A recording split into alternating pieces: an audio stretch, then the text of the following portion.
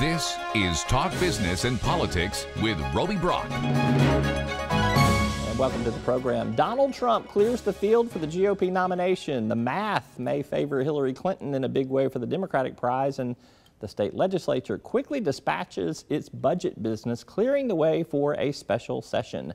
Joining me to talk politics are two of Talk Business and Politics frequent contributors, Jessica DeLoach Sabin and John Burris. Welcome. Good to have you with us. Thank you. John Burris, I'm coming to you first. Okay. How did the GOP wind up with Donald Trump? And I'm not going to play any previous clips of you talking about Donald Trump never being the GOP nominee. That's right. we ended up with him probably for all the same reasons that he very well may end up being president. Because, I sit right here. I wrote columns saying that Donald Trump would never be the nominee, and said that after Iowa, his decline had started. And I was wrong. And I think a lot of Democrats are wrong now to be celebrating the fact that he is the nominee. He is a candidate of personality and emotion, and that carries a lot of weight right now with people being so frustrated. I don't support a lot of the policies that he stands for necessarily. The ones that he stood for in the past, frankly, as a candidate, he says a lot of the right things. His behavior over decades of being involved in politics lead me to believe that he probably wouldn't govern as conservatively as he acts. Nonetheless, that's not what this election about. It's about emotion, and he's captured on it. And I think Hillary Clinton's going to learn that the hard way, just like I did. Jessica, will this be a spectacular train wreck or a spectacular triumph? It has been a spectacular train wreck from the very beginning. My columns were more appeals to common sense. Please don't let this happen. Please don't let this man get the nomination. Oh my God, I think he is. What is happening right now? Reverse psychology. It worked out the way you really wanted it to. So I failed. Right? So basically, what's really unfortunate about it, and John touched on this, if Democrats get too comfortable and think that Donald Trump being the nominee is a good thing and that it creates a smooth ride for Hillary Clinton to make her way into the White House, I think that's a mistake, and it's just because you never want to get too comfortable. He has constantly defied everything everyone has said is going to happen, so you probably don't want to get too comfortable. You need to run scared. That's how any candidate should run for office. So to both of you, and he's behind on campaign organization. He's behind on fundraising. She's got many millions of dollars of advantage over him on that. And the electoral math is on the Democrat side. When you just look at the blueprint of the last presidential election cycle, there's a lot of things that have to change demographically for the Republicans to win. John, are you telling me that despite those three big points I just made right there, that he can overcome all those barriers? That's a lot to overcome. Well, I do think he could, because all those advantages you listed for Hillary Clinton, and she's still not the Democratic nominee. I mean, she's barely been able to capture the delegates that she needs, and she's not there yet. And she's going into a contested convention, most likely, and who would have thought that 6 months ago, too? So if she wins, then I would have to think that she's the favorite at this point. But if she wins, it will not be because of the strength of her candidacy. She struggles against a traditional opponent. Donald Trump is anything but traditional, and I think for that reason, she'll probably struggle even greater than she did in 2008. Hillary Clinton is limping across the finish line here. She is still losing states to Bernie Sanders. Sure. Why? Well, think about this. I think that just goes to show you, it speaks to the diversity of the Democratic Party. Is this movement behind Bernie Sanders telling of what the Democratic Party will end up turning into? John also touched on, well, we've all touched on the fundraising.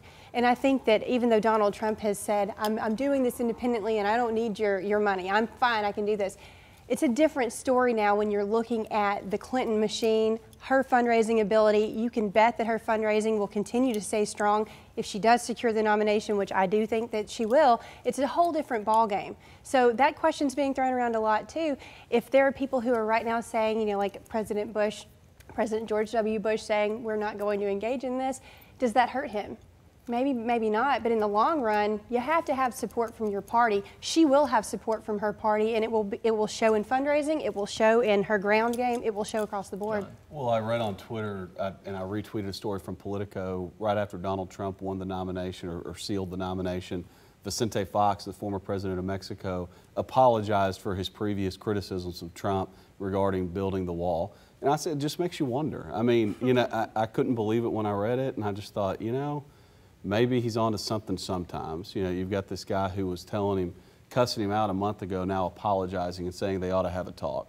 It just makes you wonder. Let's pivot, probably really kind of pull the national race into Arkansas this last week. Connor Eldridge, the Senate Democratic nominee facing John Bozeman this year, puts out an online ad, so there's no real money behind it. But it did get a little bit of traction, particularly nationally, certainly talked about in social media and here in Arkansas, tying John Bozeman to Donald Trump, because Bozeman has said, I will support the Republican nominee, even if it's Donald Trump. And so there's this string, this litany of Trump offensive comments over the years and this campaign cycle. Is that going to be an effective strategy for Connor Eldridge? You know, I think that it's pretty safe to say that Donald Trump will win Arkansas in November.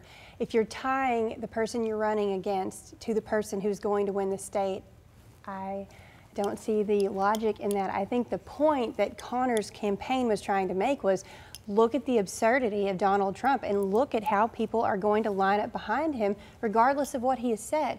That's not leadership, that's just falling in line. Is that what you want? That's the question that ad is ultimately posing. John? I think Jessica's right. I mean, it's just an uphill battle no matter what.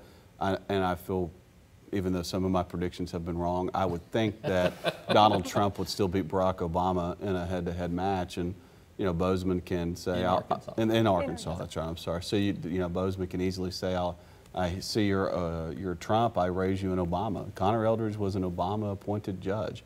I don't think people in Arkansas want more Obama-appointed judges representing them in Washington. And so, he's a prosecutor, not a judge. Well, that's right. Yeah. Good point. So maybe Connor Eldridge also uses this for fundraising purposes as well. I think that's a definite thing. All right, let's switch to the state legislature. Asa Hutchinson, for all intents and purposes, gets the budget that he kind of laid out there originally. Lost his chief of staff, Michael Lamoureux, is leaving at the end of this month. Was it a good week or a bad week for Asa Hutchinson? You know what I'm going to call it? A week in the life of a governor, basically. Things happen. A chief of staff will leave here and there. It's not uncommon to see that happen. He's gotten through his first legislative session, his first fiscal session. There have been some bumps along the way, but I'm not going to say it's been a bad week. Yeah. All right, John. Oh, I think it's been a good week. He resolved the funding issue with DHS. Michael Lamoureux leaving will certainly be something to adjust to. A lot of people in Little Rock and political circles know that Michael Lamoureux is a good friend of mine. He convinced me to enter politics when I met him in a drive-through Wendy's. I worked at Wendy's and served. That's some persuasion right there. I served his kids. You want to supersize that? No, I want you to run for the legislature. He always biggie-sized, but that's how we met. And he's a great guy, and he'll have a great future. The governor will definitely have a hole to fill. He'll fill it. The governor's the governor for a reason. He's smart, surrounds himself with good people. He doesn't need advice on who to surround himself with. He'll figure it out just like he did with Lamoureux. It won't be you. It won't be me. Most likely not. No, most likely not. All right. We are now kind of gearing up for a highway special session. The governor's going to call that later this month. What do we expect in that, John? The latest seems to be the governor's plan that he announced really at his press conference several months ago, or at least a couple months ago. Some reform, as State Representative Andy Davis has said, shaking out the couch cushions and finding, in government terms, a few million here, a few million there, along with some a plan to allocate one-time and rainy day funding to meet that immediate $50 million need to draw down the federal match. Beyond that, I think they're looking at a long-term plan yet to be determined. I think the special will be short, simple, solve the immediate crisis. Jessica?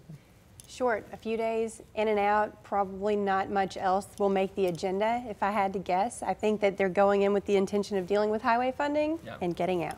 All right. Well, but I hope they find a way to tie into reform in. There needs to be better. There can be a discussion about how we're spending our dollars, and I think a lot of members of the legislature want to see that, even if it's not in the special session. I think it's a discussion that can be had over the next few months. More oversight of what's going on at the Independent Highway Commission, and that's got some constitutional ramifications there. More government. But spending dollars better. All right. John Burris and Jessica DeLoach Sabin, as always, great to have y'all with us. Thank you so much. Thank you.